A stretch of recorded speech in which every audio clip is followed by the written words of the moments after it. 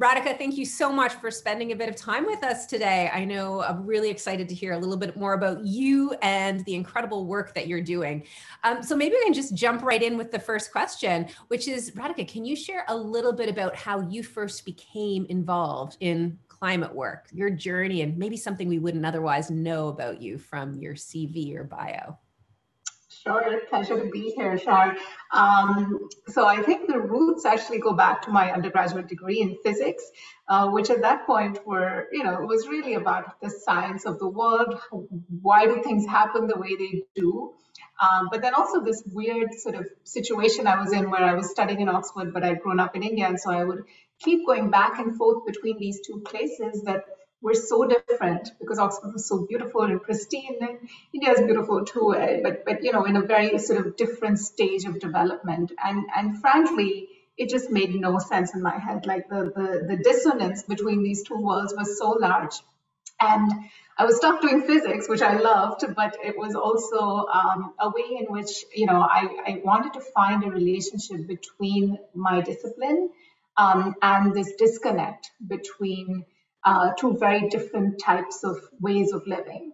And I kind of got into understanding the physical sciences more. I started working on understanding the science of the environment, and worked on atmospheric physics. And, that's really where these three things sort of came together, where I was able to work on something that helped me make sense of how you can live in very different types of universes, but also build towards having a kind of a better world in some sense. And it was really sort of that early cognitive dissonance for me, I think, that brought about the environment as an avenue in which to explore this tension. Wow, super interesting. And I love the framing that you experienced from a very human perspective, experiencing these contrasts, being able to call it out, the dissonance, and then using that almost as fuel for this pursuit, it sounds like you have, of the interconnectivity and how we find ways of building bridges in areas where those bridges might not currently exist. Super interesting. This sounds like some pretty heavy duty, intense, and very thoughtful work that you're doing. I wonder, where do you go for your inspiration, or where do you go to find sources of energy as you do this sort of really quite, as I say, intense and quite thoughtful work? Yeah, a little bit predictable, but actually just out in nature. In Oxford, I go to Port Meadow, and the one thing about sort of being out in the open is that whatever you're experiencing, good, bad, ugly, stressful, I always find that it's bigger than what you're experiencing. Like the outdoors and the natural world is actually able to contain whatever it is that you're working through. So that's where I go.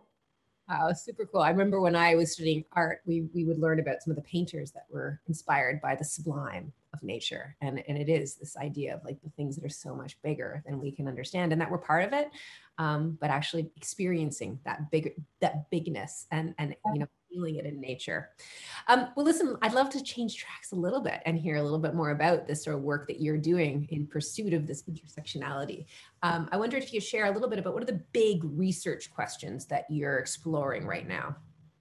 Yeah, so I think my overarching question that has guided all my work, and probably will for a long time, is how do we manage the tension between providing energy for development and quality of life while protecting the environment, and really, how do we transition from growing into spaces, into economies, into societies that have the best quality of life, but are doing that without destroying the environment.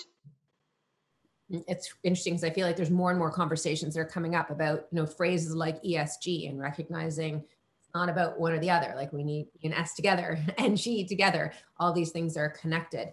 Well, let me ask you a quick follow-up question, because I understand sort of some of the work that you're doing in pursuit of that big question is around looking at sort of the leadership practices of, understanding what are the scopes for what we can do and how we can act now.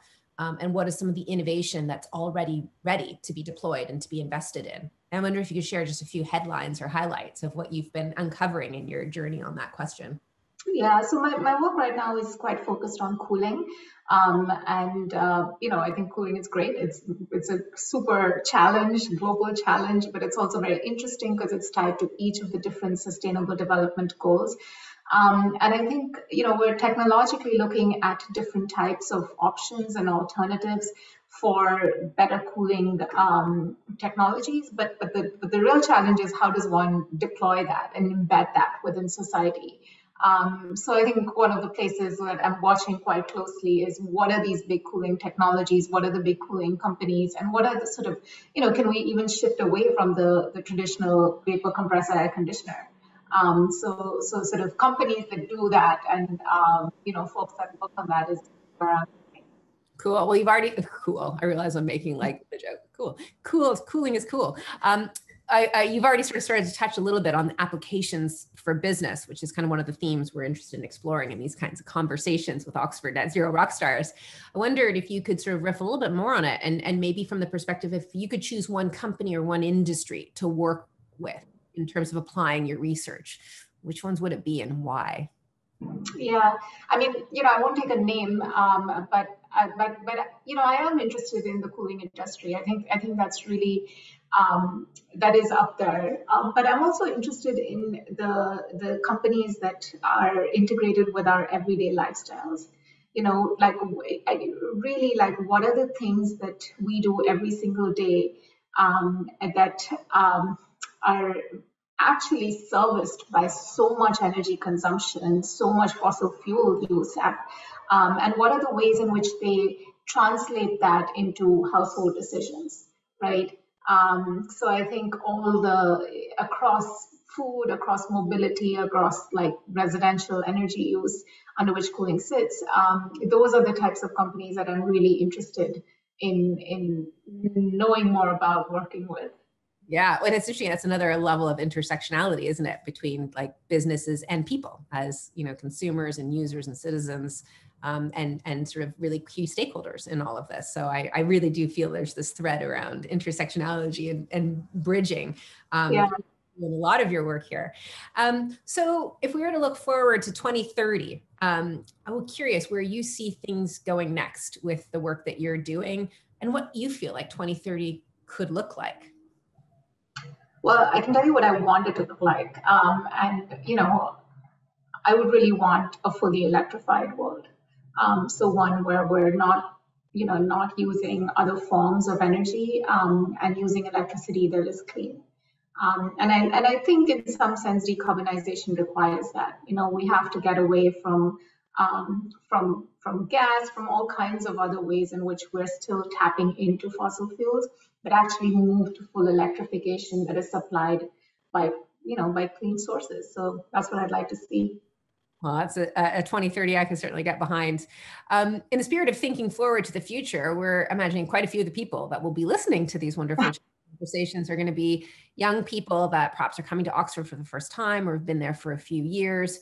What sort of advice would you give to some of the young people at Oxford or beyond Oxford who are listening to this conversation? What should they be thinking about, exploring, reviewing, playing with? What advice would you give them? I actually think that generation is doing a great job already. I think they're doing a much better job than the generation before them have. They're so committed and, thinking about their everyday habits in terms of what they eat, how they move around. So I would say continue doing that and continue putting pressure upstream. I think they have a huge voice, and, it's okay to demand from the generations above you to do things differently. So I would push for that. What a great sort of invitation to that next generation, that current generation, let's be clear in many ways, but to hold to account, speak truth to power. I think that's really great advice. So thank you, Radhika. Last question, and it's kind of a fun one. As you know, we're kind of calling this series Oxford Net Zero Rockstars. And as part of that, we're interested in sort of understanding what's the kind of music that rock stars rock and roll to. So is there any sort of favorite songs or genres that you find you've been listening to recently? Yeah, I need to be listening to a lot more. But yesterday when I was walking, I I was listening to Pachelbel's Major in D, and it's just so beautiful. So it's, it's not so rock and roll, but it's timeless. Oh, I love that. I can actually imagine you going into the nature where you sort of find your energy and your inspiration and having that playing in the background. I think I am going to make a note to do that this weekend, to go and find a place to have a walk, and I will put that on my Spotify playlist. Radhika, thank you so much for the time and for the great conversation. Really appreciate it. And what I would say is anyone who's interested in more about Radhika's work and how it connects to Oxford Net Zero, please definitely check out her formal profile on the website, but also definitely follow her work. It's really exciting stuff. Radhika, thank you. Thank you.